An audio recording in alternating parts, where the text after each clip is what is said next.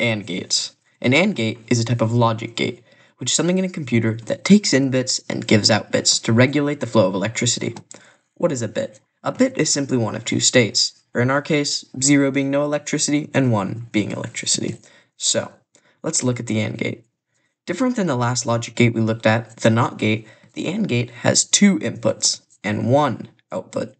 We can represent this using our truth table, in which the first 2 columns will be our inputs and the last column will be our output. As we stated before, 0 represents no electricity and 1 represents electricity.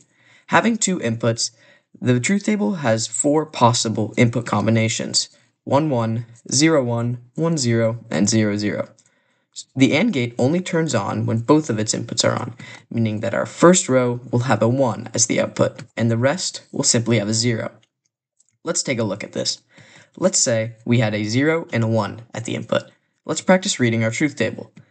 By looking at this row, we can see that the inputs align perfectly with what we are testing, which means that our output would simply be this digit in the truth table, or a 0. Thank you so much for watching, and I'll see you in the next one.